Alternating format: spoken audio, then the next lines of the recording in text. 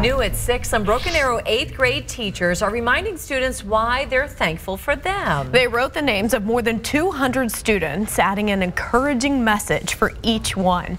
Fox 23's Tanya Motorzycki is live with some of the things they wrote. Tanya. Shay and Sarah, I love this story. 2 8th grade teachers are giving hundreds of reasons why they're thankful this Thanksgiving, and they're naming all their students, whether it's for their love and empathy or their favorite games. They just want to remind students that they love them.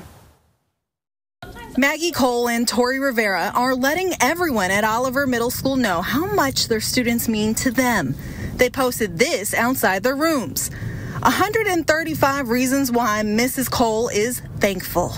And for Tori, she has 116 reasons why this year. This year, we try to do it on the same day. This year, Maggie had hers up first, and then I did it the next day. And so it's so cute. They're like, oh, did you see what Miss Rivera said about me? Or like, did Miss Cole say the same thing? So they like to take pictures of their name with it and everything. For the past 3 years, Maggie and Tori take the time every November to write every student's name and something about them. Yeah, they're so cute when they all like hover right outside. Some comment on characteristics such as Maddie is focused, and some others are about their passions, such as Kyson loves Fortnite. Sometimes I put like little jokes on mine. Like I have kids that exclusively talk about Fortnite and nothing else. And so I like put that on the paper and they're like, that's so cool that you listen to what we say, like that kind of stuff. So they don't say thank you necessarily, but they mean we feel it. They don't even know what the word means. They're like, what does empathy mean? Or what is like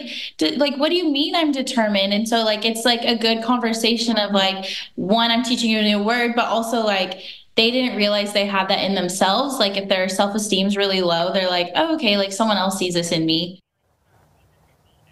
Maggie and Tori will have the list of students and what they're grateful for posted until next week. Live covering News That Matters, I'm Tanya Motorzycki, Fox 23 News.